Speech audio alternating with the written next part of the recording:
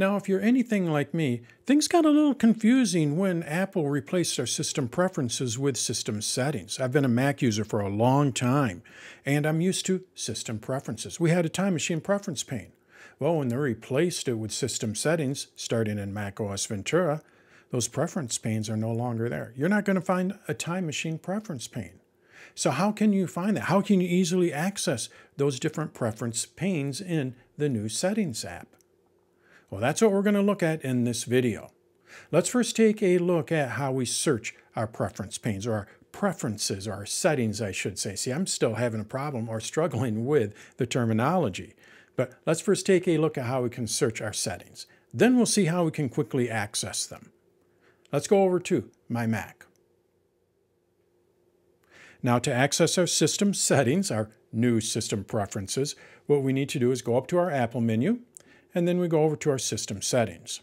As I mentioned, we no longer have, we're going to pick on Time Machine, we no longer have a Time Machine preference pane. These would be the preference panes in system preferences. Well, if we look here, we don't have a Time Machine, so where is it?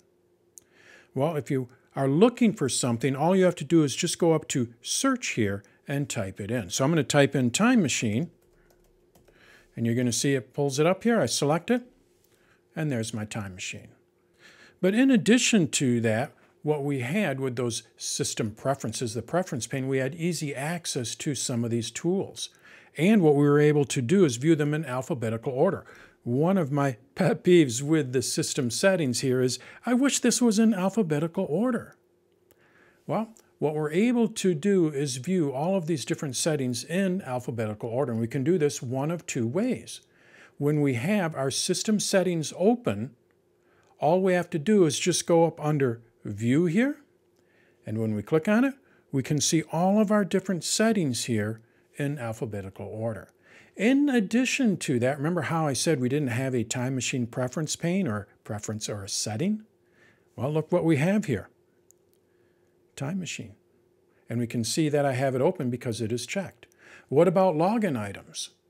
Well, if we look here, you're going to see when I swipe up, I have my login items. This is not a setting over here in the sidebar here. So what we are able to do when our settings are open, our system settings are open, is we're able to view all of our different settings in alphabetical order. And in addition to that, we can view settings that are not in the sidebar. Now that works great if you have your system settings open. All we have to do is just go up under View and select what we're looking for, or select the setting that we want. But in most cases, you probably don't have your system settings open. I don't have my system settings open by default. Well, there's another way of accessing these different settings in alphabetical order. We can do this through the dock. So when we look at my system settings here, or the settings in my dock, I do not have it open. We need to have system settings closed in order for this to work. And now when I click and hold on this, or long click on it, you're going to see I have those same settings here. So now what I'm able to do is go to my Time Machine, select it, and from here what it's going to do is open up system settings and take me over to Time Machine.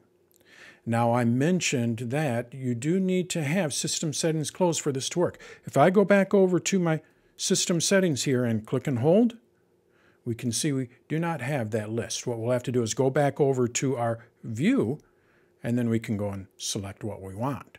But if we have system settings closed, we just click and hold, and now I'm able to quickly access a specific setting in here, even the ones that are not in the sidebar.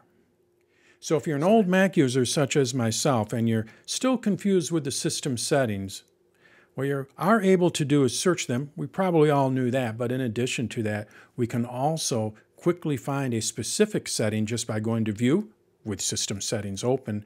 And if it's not open, we can also just long click or press and hold on the system settings in the dock, and then we can select our system setting that we're looking for from there.